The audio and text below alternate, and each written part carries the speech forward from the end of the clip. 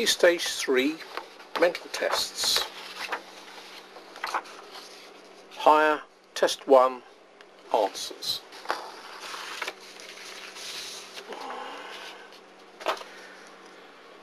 Appreciate that for the exam you can't use a working out sheet, but I've got this here just to help me with some of my explanations. Question 1. How many 7s are there in 56? Well, if you know your tables, 7 8s are 56. No more need be said. Question 2. Write down the coordinates of the point R. There's the point R. It goes along the x-axis 2, and it goes up the y-axis 1. So it's a coordinate of 2, 1. Question 3. The number 54 million in figures. Write the number 54 million. So there's 54. And there's the number of noughts for a million. 6 noughts. 54 million. Question number 4.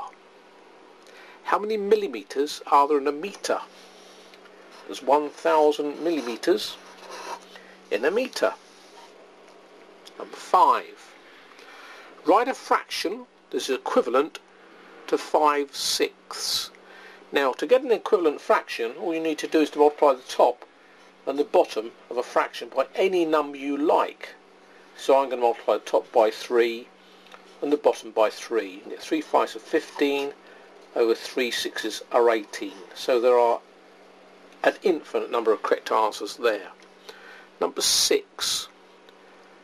What is 5.4 multiplied by 100? So 5.4 multiplied by 100.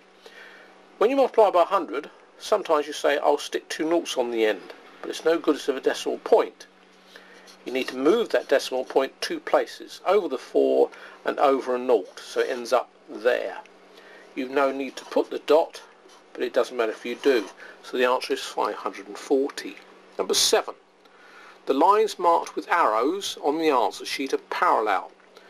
What is the angle X? Now these are called internal angles. And internal angles between parallel lines add up to 180. Therefore the X needs to be 70 if that angle is 110. Continuing, number 8. Write 4.8651 to 1 decimal place. So the 4.8 needs to be rounded to 4.9 because the number after the 8 is 5 or more. It's actually a 6. Number 9. The plan of a school is drawn to a scale of 1 centimetre to 5 metres. The main hall is 9 centimetres long, so each of those centimetres is 5 metres, so 9 times 5 is 45, so the actual hall is 45 metres long. 1 centimetre, 5 metres, so 9 centimetres must be 9 5s, 45 metres. Number 10. Write down a number that is a multiple of 4 and a multiple of 6. To be a multiple, it needs to be in the tables. So we're looking for a number that's in the 4 times table and a number that's in the 6 times table. And there are an infinite number of them, 12 being the first one. But you could have said 24 or 36. Or anything else in the 12 times table. A multiple of 12. Number 11. 2 of the angles of a triangle are 50 degrees and 70 degrees. 50 add 70 is 120. The angles of a triangle always add up to 180. Therefore the third angle must be 60 degrees. 180 take away 120 being 60 degrees. Number 12. Starting at 9 and counting down in equal steps, 9, 5, 1. So we need to appreciate that 9, 5, 1 is actually going down in 4s. So if we're going to go down another 4, we're going to end up at -3, and then down another 4, we're going to end up at -7. Number 13.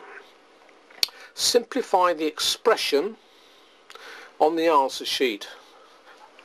you've got 7a there, 4a there, which gives you 11a.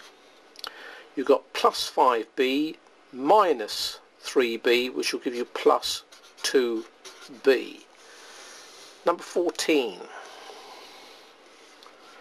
What is 17 multiplied by 8?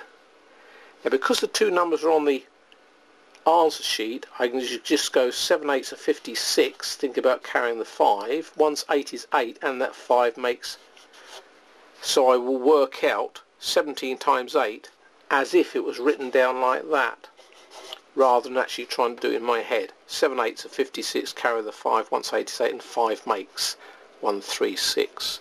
Number 15. The perimeter of a rectangle is 30 centimetres. Its length is 11 centimetres. What's its width? So if this is going to be 11, then this is also going to be 11. Therefore that makes 22.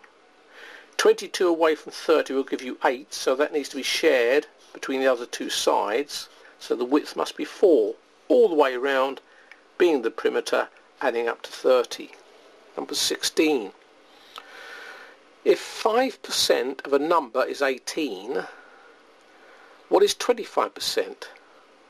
Well, because there are 5 5s in 25, we're looking at 5 18s.